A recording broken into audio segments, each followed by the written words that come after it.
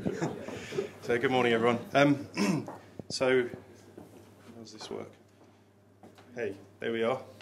So I'm Guy Hewison, head up the IT at Brymec, and Russell alongside me here is the digital services manager. Between us, we've been through the journey of implementing the new e-commerce site last year, as Stephen described. Just very briefly, Brymec, we're a leading supplier in the building services industry, and that means we supply goods to the building services construction companies. So that means plumbing fittings, mechanical fittings, air conditioning fittings, and we're supplying into these big high-rise building sites you see all around you. Major challenges, we're still dealing with, you wouldn't believe how traditional the industry is, we're still delivering 6 metre long iron pipes that they weld together for all the plumbing. It's incredible, and we have to deliver those into inner city locations every day. We have over 14,000 SKUs, I think it is, many different ranges. Each range has multiple sizes. It's quite a logistical nightmare, but we believe we do it pretty well, and we offer where we win mainly is we offer a next morning delivery for everyone. So our chaps on sites can run out of a fitting, they can run out of a whole range of fittings. On their way home in the van they can place an order with us and we'll deliver it to them first thing the next morning. It will be there ready for them. Our van network runs out from the distribution centre early in the morning, gets into the inner city, London mainly, drops the goods 5 o'clock, 6 o'clock in the morning. When the chaps get to site, the items are all there ready for them. That's where we built up our main business. We're very proud to say we won the HVR Construction News. Was it HVR News? Was it? Yes. Yeah. Distributor of the Year award last year. So that was a great achievement. Coming up from a family business where Brymec was started in its current form in 2005, been going some years before that as a family business, but very fast growing and trying to keep ahead of the industry.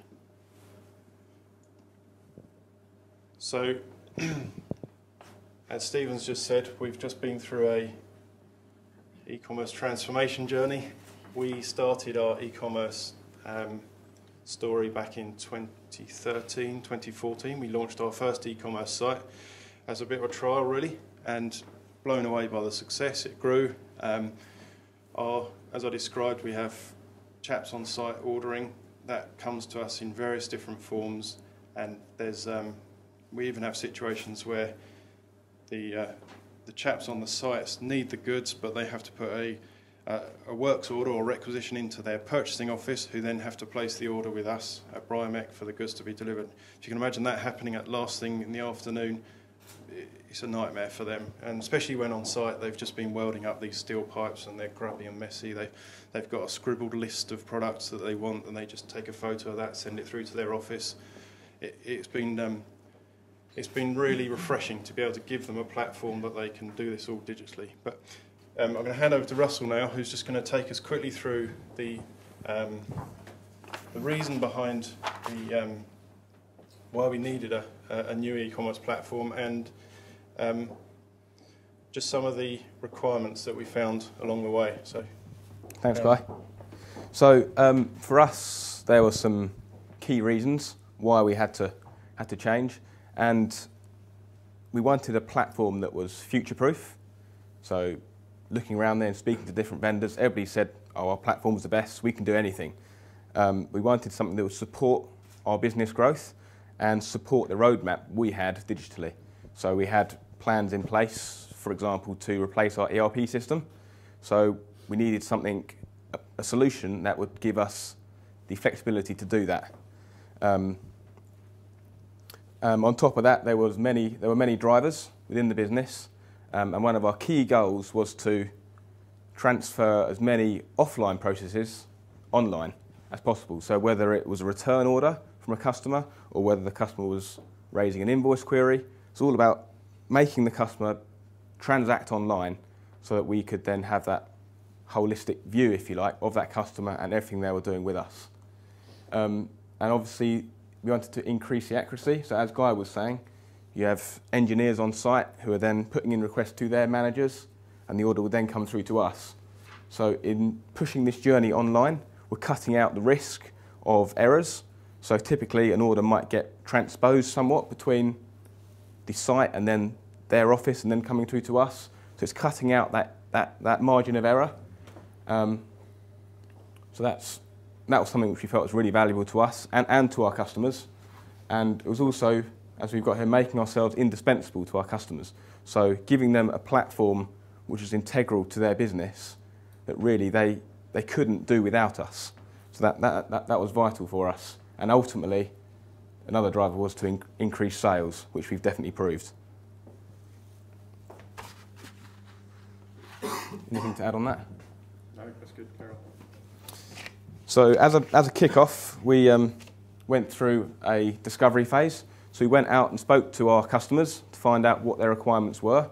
Some of them had already used our previous offering, and some customers had stuck to traditional methods, such as email, telephone, and also fax. We had a lot of fax orders. As part of that research, we discovered that the average age of the customer was coming down. So we had a lot of new blood coming into the industry who were more willing of this digital offering and much more embracing of it. So we wanted to help them on their journey and see how we could help them on their day-to-day, everyday tasks which they do, which would make them more efficient and ultimately us more efficient. So some of the key features of that was the visibility, so giving customers the visibility to be able to view all of their company's details online, whether it was their users or their orders or their returns, their quotations, and giving them that overview, if you like. In addition to that, there was also bespoke company pricing, so we've got quite a complex pricing structure. I think at the moment it's roughly 14 million lines long. So that's very detailed, very complex, and we wanted a platform that would be able to cope with that, which we've found and successfully done. Customers also wanted to be able to view technical documents. So they wanted to be able to look at a particular product, look at the in-depth technical details of that, and download data sheets at their ease. As we've gone over, the ability to view their own users, giving them different roles, different permissions. So, for example, they could give an engineer on site the permission to view products and view previous orders, but then not be able to see pricing. So giving them that granular control over exactly what they want to give each of their users.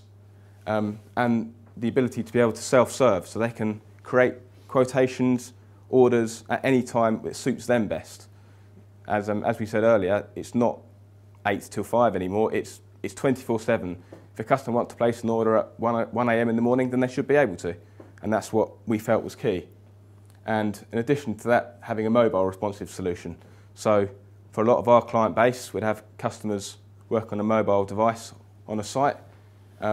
So we wanted to give them an experience that was much easier on a mobile device. And then if they had a laptop or a tablet, that would also be replicated. But we had to build it mobile first to give them that experience.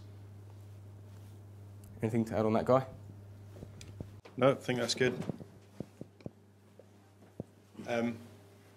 So moving on to what happened during the project, we actually spent a bit of time afterwards looking back with the Monsoon team, finding lessons learned, and we drew up a few ourselves from internally. If it's of any interest to anyone, this is what we've come up with. I would admit that we had a very long procurement process. It dragged on far too long, and I would say to anyone embarking on an e-commerce project to get some definition early on, not only for efficient delivery of the project, but also to manage expectations, both of customers and internally, because our marketing team built up quite a head of steam to customers, and we had to deliver on that. And some of those features that they were speaking about were really challenging to achieve. So, yeah, my advice to anyone setting out on e-commerce, a new e-commerce platform or any new feature development, is to give a very clear definition of the scope.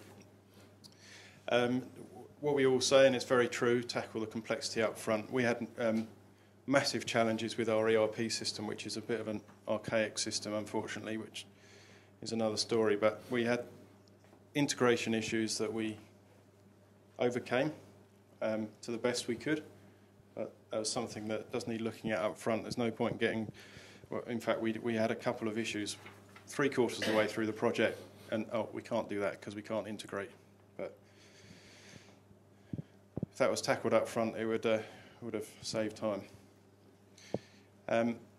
Don't underestimate the amount of work in content mapping, in providing all this information to our customers. The information has actually got to be there and in the right form, in the right place. It's not magic. It doesn't just appear like our management think. And we've spent many nights on it, yeah. And the importance of testing. Our testing period at the end of the development phase got squashed and squashed and squashed because development ran on, and we didn't allow enough time. It was good, and at the next point we soft launched, so we picked on a handful of friendly customers, ones that we work with a lot, that we know very well, and that was invaluable, giving us early feedback, a bit of bug fixing. I recommend that to anyone. If we'd have gone bang live to everyone on the suggested go live date, we'd have had big trouble. As it was, we had a very seamless cutover. It just people logged in one day and it was a new site. It was awesome how it worked in the end. We were very pleased with that. And it's very important to have a very clear onboarding process, I think, because our marketing team were very clear about this, but we've invested a lot of money in this platform, a lot of money, and it's got to pay for itself. There's got to be return, and that does need work. People don't automatically run to Brymec because we've got a new website. It's a tool we can use to enhance the customer experience. We can attract custom, but the marketing team need to be very aligned to what we're doing on the e-commerce so that they can drive people onto it. So I don't know if that helps at all, but that's some of the things that we've learned in the journey. So Russell, you could give us a little rundown on what's happened since Go Live. Go Live, we actually went live 1st of August, as Stephen said, and we've continued doing small piece of development, and we have some more features coming. So it's a bit of an ongoing process. Thanks, Guy. So yeah, since Go Live, so as Guy said, we moved over seamlessly from the old platform to the new platform, and we migrated all of the customers' email addresses, all of their passwords. So there was, from the customer side, there was no difference from logging on. So that it was completely seamless from their point of view. We did have a very small dip in the number of orders and sales through the new platform, which we expected. Customers were somewhat not familiar with how the new platform worked. But we trained up our customer service team and our sales team in depth, which helped them guide the customers through this journey. And for some customers, they had to go out and give them training if required. But it was really key just to guide customers through that journey. We've seen increased efficiencies of orders coming through, and the customer engagement is great. We've had, since the initial launch, we had a few queries, but we have very, very few queries coming through now, and customers are happy to place orders online, look at previous orders, reorder from past orders, look at their account history, and the take-up of it is great. The driver really behind this is the ability for customers to be able to view their whole account online. So everything they can do offline, we're trying to move that online so they can view their colleagues' orders and they can view offline orders. So if they place a telephone order, they can then see that order online. Or if a colleague happens to place a telephone order, they can then go in and see what that colleague has ordered and then see what items are outstanding, what items have been delivered, and then they can also view a proof of delivery. So they can see the items being delivered, who signed for it. It just gives them that granular control so they can see exactly, anybody can see exactly what's going on within that company. Okay? So some of the further benefits, I gave this heading to our marketing manager yesterday and said, we've got a presentation tomorrow, can you put some marketing benefits down? And no joke, he came back with that within 5 minutes. So it proved itself. We did talk it through, but we were hoping he would be here actually to talk through this slide, but he's not. So the great thing about the Magento platform is the visibility of activity. This is very much enhanced compared to our previous e-commerce site, which had none of this really. Had some analytics, but very, very poor. Dynamic targeting, so they can analyse, feedback the page view history, any all sorts of abandoned basket history. It can be fed back into our CRM, and they can target marketing based on that. Segmentation based on behaviour, and our audience is split into different categories of customer, which is great. We can actually have dynamic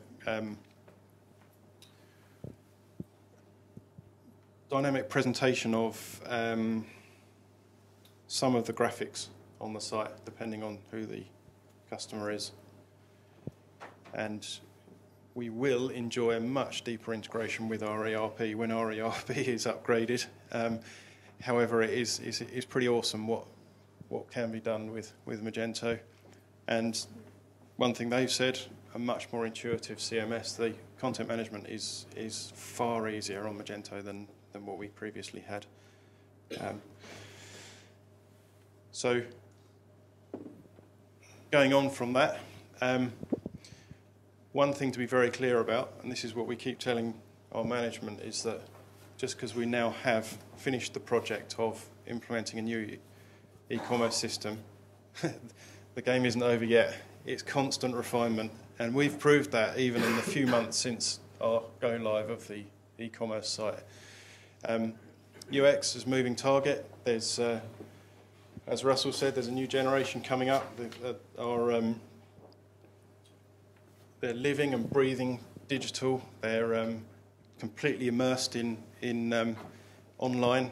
The trend is being driven by B2C, as we've already had, and in fact it's becoming the norm. It's the expectation, and we can't ignore that in B2B. If we've got these millennials coming on trying to place orders, they're going to view us as dinosaurs if we're not moving with the times. They really will. It's just happening. If we don't, there's a digital revolution happening. We can't ignore it. If we don't ride it, we'll sink. It's clear that we've got to remain ahead of the game. So we're trying to look at ways to replace old working practices that in our industry have been tradition for years and years with online capability. And what's great about it is from a marketing perspective, we like to have this personal approach to customers. You know, our sales team go out and speak to customers face to face. They write them personalised letters. With digital, we can deliver this at scale. We can just turn up the volume. We can ramp it out to millions more than they can do running around sites. So it's here to stay, and it's here to grow. One of the major things for us as well is accuracy.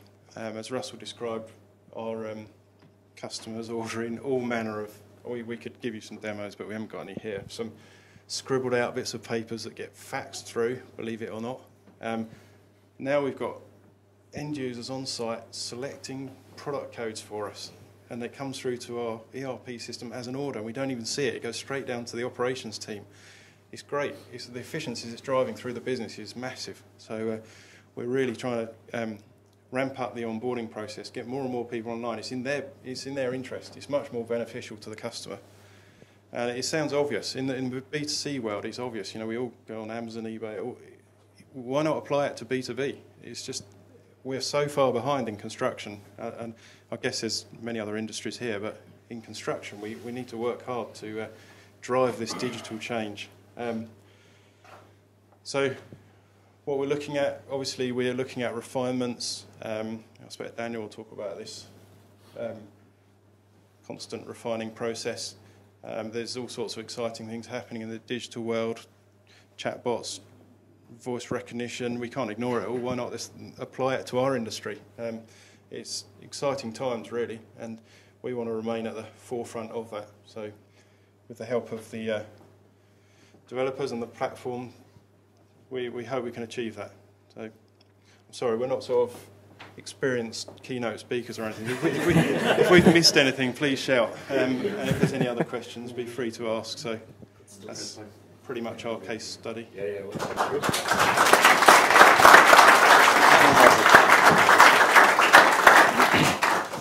We actually do have some time, and the guys will be on. Yeah, sure. The guys will be on the panel later on, and there'll be some questions there, and obviously an opportunity to dive deeper into the case study. But we have some time, so if there are any questions now, the guys are free and available to ask them, particularly as they've just gone through the presentation. Is there anything occurring? Yeah. One question, if you don't mind. Thanks very much, guys. Very, very insightful. Were you ever tempted to go B2C, learn your mistakes with people you didn't know, rather than actually annoying your customers on the B2B side first? That's an interesting question. No, we weren't. We did go through quite an uncertain period where we were not sure whether to split our business and push B2C first, like you were saying, so go for an online store-based model, and then see what happened with that, and then move to the B2B. But actually, we decided that wasn't our market. We weren't geared up for that distribution-wise. So we were fairly sure of ourselves in that we'd tested the B2B with our previous website, which was pretty much a homemade effort. And really, all we were doing was transferring what people are doing manually onto online. So whilst there was quite a resistance from some real traditional people, most people saw the sense in it, and most people lapped it up. Does that answer the question? In short, no, we didn't try B2C first. We went straight into this. So you really weren't... Yeah, I mean, a lot of people might go B2C first, make the mistakes with the general population, and then when you're ready for the B2B, you've made the mistakes and made a learned. Yeah, who dares wins is what we say. Can you add to that, Russell? No, I was just going to say we did try on the previous platform to do B2C. We were selling to people who could pay there and then for the goods, and the amount of orders that were coming through just wasn't worthwhile for us. We thought, rather than trying to segment our customers and give different service offerings, we decided to let's focus on what we do best, B2B, and push the other customers to one side. The thing to say as well is that primarily the guy's business is on account. So the vast majority of your business is on account. So it was a more easy transition over to a business-to-business e-commerce platform where everybody's on credit, everybody's on account. So it's not that there's a large swathe of your customer base that would be traditionally paying cash, you know, and the guys wouldn't necessarily have a big distribution network or retail sites and stuff out into the marketplace. They run DC and then directly into London and out to the sites that their customers would be working on. That's maybe slightly different to maybe other businesses who have potentially a consumer proposition available to, you know, jobbing builders or plumbers who are coming in without credit and coming up to the trade counter and maybe buying stuff. You know, I think you guys have a trade counter, but it's not necessarily a big part of your business. So that's maybe a difference there, and just maybe how the business might be set up. Yeah. Is it much of an obvious difference in the customer experience when they log in? I mean, I know a bit about what you guys do because we're representing a similar trade. Our customers got much more of a focus in the whole range, you know, the gamut from DIY and single enterprise organisations, people literally ordering from their van and so on. For question one is there a very different online experience when people log in for the two sectors of the business, and also are you still very actively promoting your sales counter or counters? Have you got more than one? No, we're not. Trade counter is very, very, very small. It's more a collection point, to be honest. Yeah. So click and collect? We don't actually literally have click and collect. We do, customers can place orders online for collection, but we don't offer it as a click and collect service. Mainly because we only have one distribution centre in one location, so it would have limited catchment.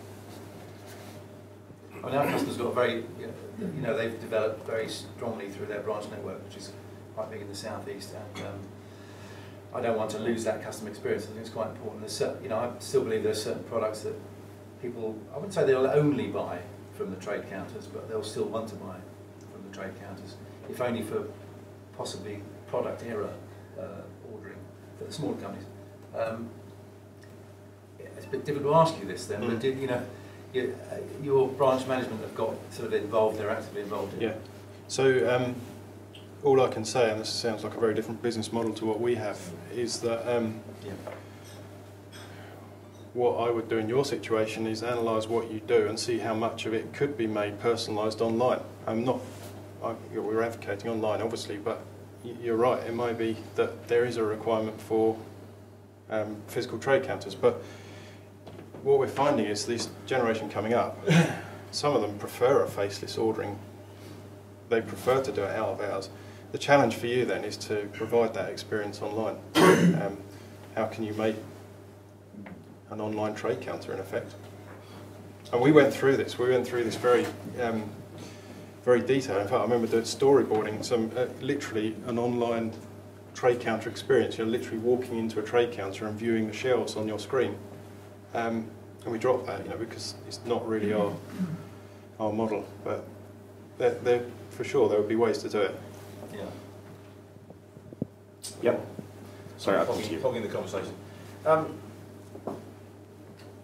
Thank you very much for all this. I do want to have a personal. I'm with Nick in the same company. So, what I'm interested in, I think I read in your accounts that you had aspirations to go national over time, and I'm wondering where this fits in your overall strategy to do that, and whether you've actually seen some you know, wider audience get involved other than your kind of retail. I think you're more sort of London based. Coulsdon you're based in is the distribution centre, and then it's mainly London area that you deliver to. But I'd just like to know how that, you know, how this fitted into that sort of strategy of maybe going a little bit wider in your potential distribution.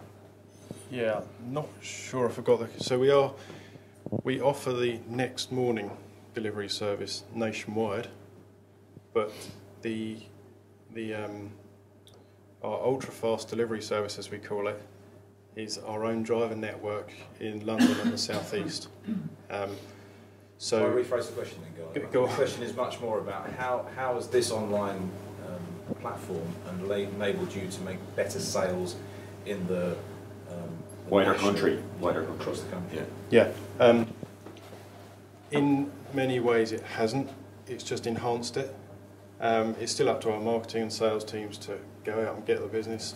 We have a slightly unusual situation where we would have a customer based in, let's say they're based in Dublin. They could be based in the north up here, they could be based out in Suffolk somewhere. So the customer's based there and their registered account is based there on the system and everything, but all their work is in London or all their work is in the Midlands. So it's a really weird situation. Yeah, so you're delivering to, basically your responsibility is to deliver into site, and the responsibility then obviously to a company account. Yeah. So they could be running 8, 9, 10 sites or more, and they're ordering centrally from their central office in Suffolk, and then those deliveries are then being sent to those 7 or 8 different construction sites. And even the address, just going through the process, like some places you're building on greenfield, like there is no address. Yeah, that's a challenge. So you're building on a piece of grass, you know, and brownfield, you know. So like even just the idea of getting the product is a challenge for the guys, I guess. Even getting the product from their warehouse DC out to the customer, and they're dealing with kind of large scale projects, I guess, as well. So in terms of the e-commerce, it's not geographically specific at all. The main issues we've had are around, as Stephen said, the delivery address situation. The rest of it is up to the operations team. How they get it there is their problem. We offer this service, we guarantee it nationwide. You create the demand, they've got to fulfill. Yeah. Sorry to hog. One more thing. I'm just conscious we're now into coffee. Oh, we have like 50 minutes allotted at the end for Q&A. Just one quick one. You had a question, yeah? Yeah, I did. If you had to pick one feature that you added to the new platform and the development that your customers responded to most positively, what would that be on the user experience side? I would, that's a difficult one. Yeah, it is. Either viewing offline orders, Right. that was one really key one which we came to loud and clear, and the ability to manage their own users. Okay. Yeah. Those two things were vital. Yeah, so in the new platform, our customers can create their own teams. They can create new users for themselves. They can give those users different permissions. So that's one important point for our customers. Some of the customers have got subcontractors working for them on sites. They don't want them to see their pricing, but they want them to have the ability to place orders. They want them to have the ability to possibly not place orders direct, but through their purchasing office. And we've created all that within the e-commerce platform, which is all visible to us, so it's great. Great, okay. Thanks very much. Really appreciate you telling the story there.